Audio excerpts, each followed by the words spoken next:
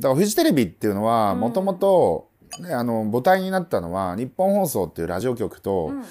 文化放送っていうラジオ局です。この2社が作ったテレビ局なんですね。で、その日本放送はどういうところが母体になってできたかっていうと、日経連、経済団体ですね。大企業がいっぱい入ってる。で、日経連っていうのは今は日本経団連になってます。で、その人たちが日本放送を作る母体になった日経連というのを事務局をやってたんですね。で、そのうちの一人がその後その日本放送のオーナーになる鹿内信孝さんって人なんですけど、まあ、そのマルクス主義っていう共産主義がすごいみんなは平等で楽しい社会みたいなものがすごく当時は流行りだったんですよ。一部の知識人の人たちがそれを信じて、で、こう煽ってた時期。で、それをその資本主義社会だったアメリカとか、日本っていうのはそれを危惧して、その運動がこれ以上盛り上がらないようにするために、プロパガンダ、要は宣伝をする放送局が欲しくて、それで日本放送でできたんですよ。で、それで、その、日本放送っていう会社はそうやってできてきたんだけれども、じゃあ、鹿内信孝さんっていう人が非常に優れた資本家で、彼は、日経連の、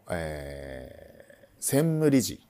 の、要は日本放送の株が、ラジオは結構ブームになってきたから、価値が上がったんですよね。だから、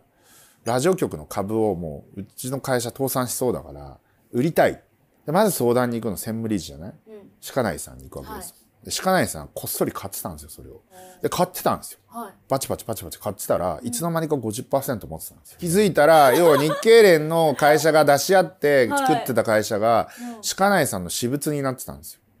実は CX もどっちかっていうと教育寄りの放送局として免許を取ったんですね。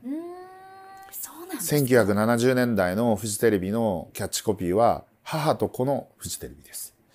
日本放送が 50% 以上持ってた。だから日本放送の子会社になってたんですね、フジテレビって。ということは、日本放送のオーナーは鹿内信孝さんでしょ。で、水野茂雄さんが気づいた時には、あれ鹿内に乗っ取られてるみたいな話になってたんですよ。いや、で、だから、追い出されるわけですよ、水野さん。っていうぐらい、ちょっと、まず最初の頃から、ドロドロなんですよね。大体新聞社の下にあるんですよね。新聞社の系列、子会社、グループ会社としてテレビ局って作られるんだけど、ラジオ局とかも。フジテレビだけはちょっと違っていて、で、産経新聞社っていうのは、フジテレビのグループ企業なんですよ。っていうのは、だから、新聞とテレビの関係が逆転してるっていうか、逆なのは、フジテレビだけなんですよ。で、お話しした通り、フジテレビは1970年代から90年代ぐらいまで、実は鹿内信孝さんのオーナー企業なんですね。ただ、それまでは割と順風満帆だったですね。で、鹿内信孝さんの息子が春夫さんっていうんだけど、春夫さんは割と有能な経営者で、で、春夫さんが実は1980年代にフジテレビを大躍進させるんですね。で、彼はそのフジテレビのキャッチコピーを変えるんですよ。何変えるかっていうと、面白くなければテレビじゃないっていう。ドリフは、俺たちひょうきん族です。だからもうドリフを見てるか、ひょうきん族を見てるかっていう、僕の世代、僕は小学校ぐらいのことなんですけど、ドリフ派とひょうきん族派に分かれたんです。そこからだからたけしさん、所さん、あとタモリさんっていうもうフジテレビの大看板ですよね、この。それでも視聴率は爆上がりなんですよ。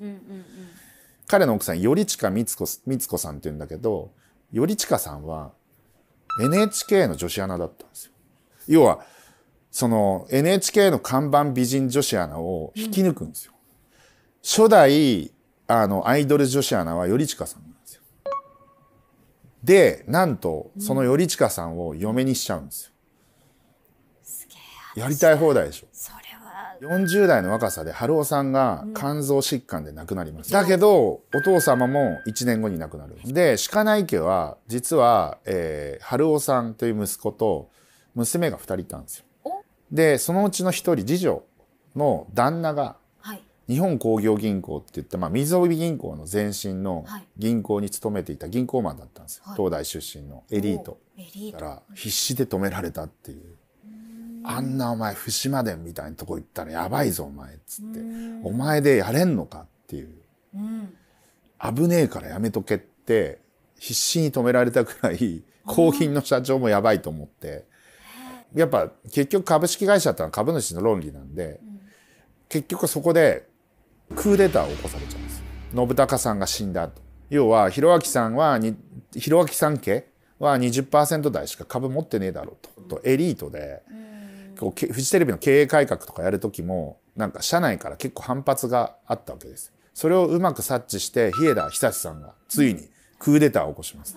彼がだからスパイ役を務めていて、で鹿内さんの動向をこう逐次監視しながら、このタイミングで解任動議出すって言って寝耳に水をかかれるような感じで彼は解任されるんです。でその論功行賞で彼はその後、産経新聞の社長になります。僕はその人実は知り合いで、僕はフジテレビを買おうとした時に最後の最後に僕に言ってきました。なんて？俺をフジテレビの社長にしてくれるんだったら協力するよ。はい。その後、フジテレビはだから日枝体制になります。